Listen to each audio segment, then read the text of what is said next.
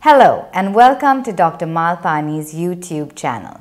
Please hit the subscribe button as well as the bell icon so that you can be notified when we put out new videos. The high point of an IVF cycle is the embryo transfer. Making embryos is the one thing which good IVF labs are good at doing, and most women get emotionally attached to their embryos.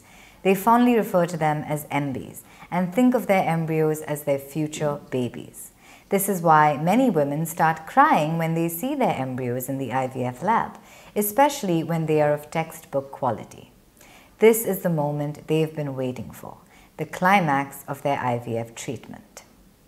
Of course, not all embryos are going to be grade A embryos, and many women get upset when they find that their embryos are grade B or grade C. They are worried that these embryos will result in abnormal babies.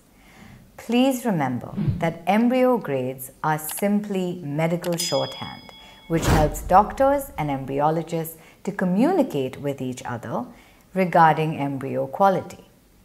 An embryo is graded as grade A when all the cells are equal and there are no fragments. If it has more than 10% fragments or if the cells are unequal, it's called grade B. It is true that a grade A has a better chance of implanting and becoming a baby as compared to a grade B embryo. Thus, if the implantation rate of grade A embryos in a good clinic is about 20%, for grade B embryos it will be about 15%. However, if the embryo does implant, the baby will be completely normal.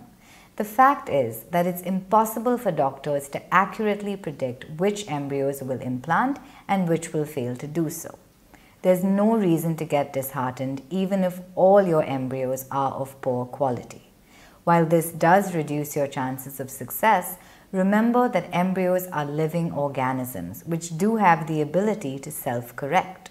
All embryologists have seen embryos which were 6-cell and grade B on day 3 turn into gorgeous blastocysts by day 5. When there are lots of embryos and the doctor has a choice as to which embryos to transfer, he will obviously select the grade A embryos as compared to the grade B embryos.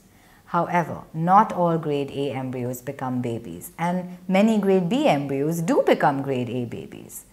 Also, if you do miscarry after the transfer of grade B embryos, this does not mean that it was the quality of the embryos which caused the miscarriage.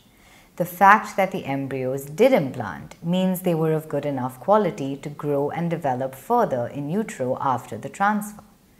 It's important to insist that the IVF lab provide you with photos of your embryos, even if they are grade B.